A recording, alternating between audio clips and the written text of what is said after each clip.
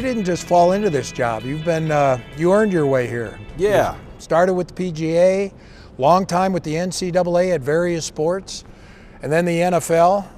Good training ground, I guess, for team president. Why the team, I guess, that you kind of focused in on a team? Yeah, so to your point, I've been working in sports and sports business for, over 25 years and across a variety of different leagues and organizations, but have really been at a league in sort of headquarters position.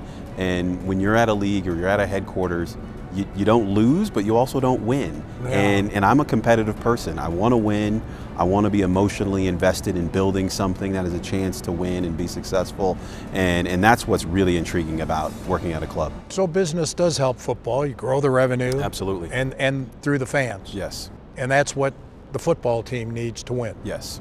And part of that's the game day environment, right? Yeah. Like, you want a full stadium of people who are cheering for you as that team. That provides you with a competitive advantage. You want an environment of music and energy that the players can get juiced about. Yeah. And that's our responsibility, is providing that. So it's not just about selling tickets and cashing those checks. It's about providing an environment that's going to put our team at an advantage. From on high, if you will, in the NFL offices in New York City, what was the viewpoint of the Broncos?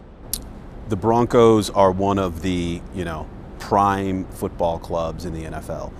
As I got into the process and started talking to people more about it and saying, hey, what do you think about Denver? Everybody unquestionably run, don't walk towards Denver if you have an opportunity to go there. Just the rich tradition, the fan base, a history of winning. There's a lot of clubs that don't have Super Bowls, and we have 3.